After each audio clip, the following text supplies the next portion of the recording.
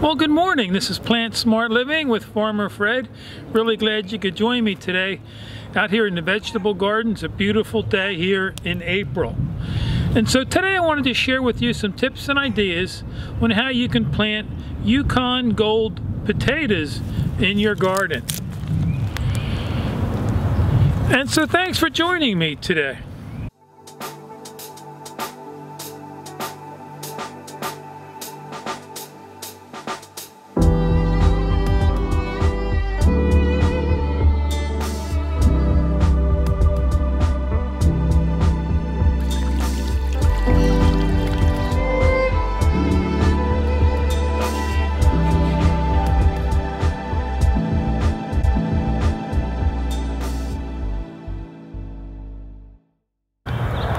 So this year I'll be growing three varieties of potatoes: the red Norland potatoes, the Yukon Gold here, and the Kennebec variety.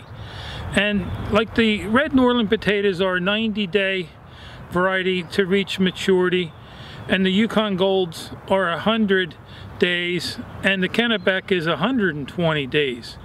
And so this way your potatoes, they all won't come to harvest at the same time. So I have a 90-day, 100-day, and 120 days.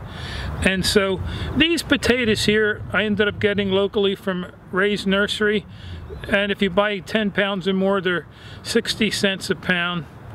And the certified seed potatoes means that these potatoes were grown in a fungus or disease-free soil. And you want to grow these or plant these in a trench that's 3 to 4 inches deep, and you want to space these about 12 inches.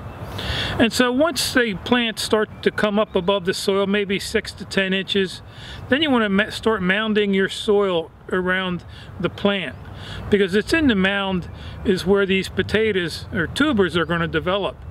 And you want to make sure you hill your potatoes at least twice during the growing season, so your mound might be 12 inches high, you know, by the end of the season. Again, that's where your potatoes are going to be growing.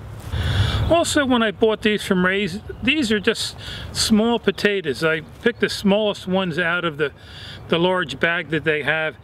This way I don't have to cut up my potatoes, you know. Now if you do get the larger potatoes, you can cut them up to like 1.5 inches square, and make sure there's at least 1 or 2 eyes on your potato. And you would also want them to cure or heal anywhere from like 3 to 5 days in a nice warm humid environment before you would plant them. And so why don't you follow me along and we'll go start planting these in the soil.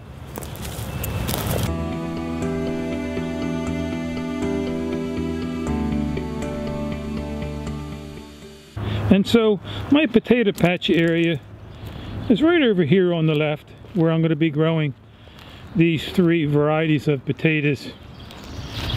And then in this area here I got a couple deliveries, large deliveries of wood chips. And so these wood chips have been composting here for about 2 to 3 years. And so it's in these mounds is where I'm going to be growing these potatoes, the Yukon Gold, the Kennebec, and also my red Norland potatoes. So I just love growing these Yukon Gold potatoes. You know, they're just like a buttery flavor. They're so tasty and delicious. And you know, potatoes are pillars of worldwide nutrition, you know.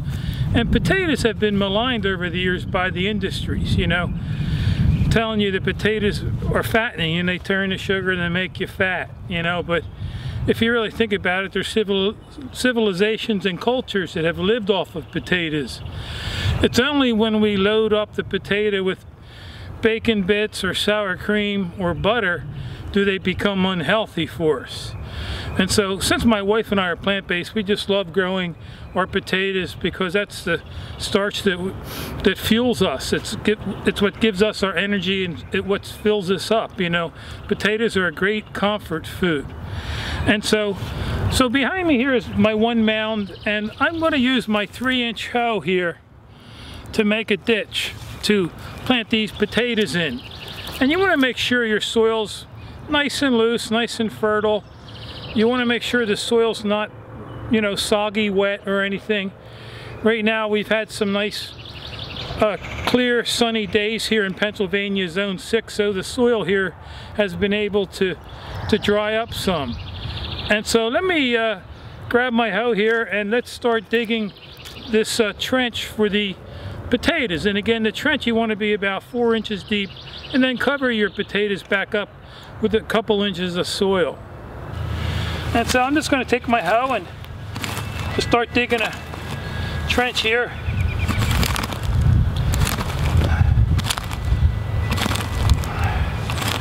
And I end up getting about 20 seed potatoes in that 5 pounds that I purchased.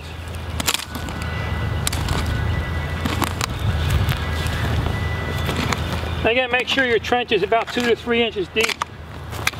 You can see here the soil's nice and dry. And so I'm going to finish digging this trench. You also want to make sure that your potatoes get a good 8 hours of sunlight. You know, the more the better. You know, anything that has a root or a fruit like a potato, a carrot, tomatoes, melons, they require 6 to 8 hours of sunlight. You know, the more the better. Your leafy greens, they can get away with 4 to 6 hours of sunlight. You know, leafy greens like your lettuce, your kale, your Swiss chard, and so on. And so, you know, when you plant your potatoes, just make sure the eyes are up. And, you know, you can just press them into the ground a little bit. Again, eyeballing anywhere from 10 to 12 inches. Something really easy to do. Something really easy to grow. And so just work them into the soil.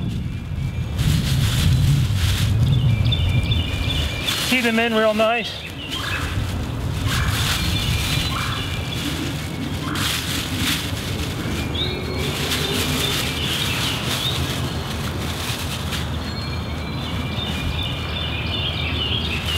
And then I'm going to grab my rake here. Again, you want to plant these about 3 to 4 inches deep, and then cover them with about 2 inches of soil. And just grab your rake and cover the potato up.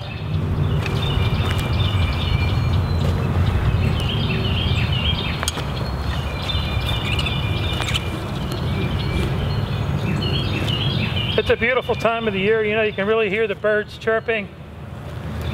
And it's nice that the soil's starting to dry up.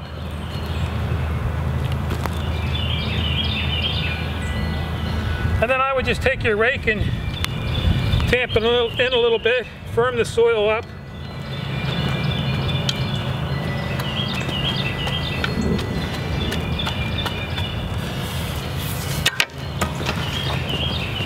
And then, like I mentioned earlier, once the plant gets up about 6 to 10 inches, then you want to get your rake and mound the soil up around your potato. And then when it grows about another 6 inches or more, you know, maybe a month or so later, then mound it up again, where your mound's going to end up being about 12 inches high, because it's in the mound is where you're going to be, where these tubers are going to be growing. So let me grab my hose here and we'll start watering these potatoes in.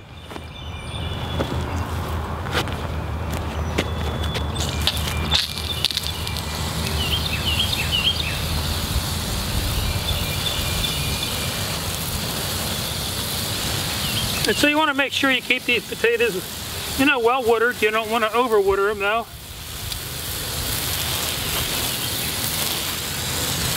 This will settle the soil in around the potatoes.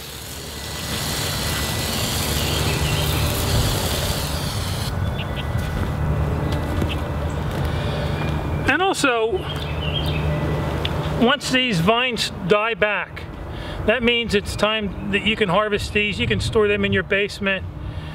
You know, somewhere where it's around 50, 55 degrees. I store them in my unheated garage all winter. It doesn't freeze in there, so it does a pretty good job. Also, when these plants start to flower, you know, soon after that, you can dig into the side of the mound and get some smaller golf ball sized potatoes if you want. And usually by then, your snappy peas are able to harvest. So you can have some fresh peas and potatoes together as a meal. You know, it's one of our favorite garden meals to have early in the season. So anyhow, you can see how easy this is to grow these potatoes.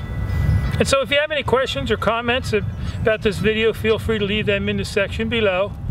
And you can also visit us at plantsmartliving.com. And there you can learn more about gardening and how you can also reclaim your health by adopting a whole food, plant-based, vegan lifestyle.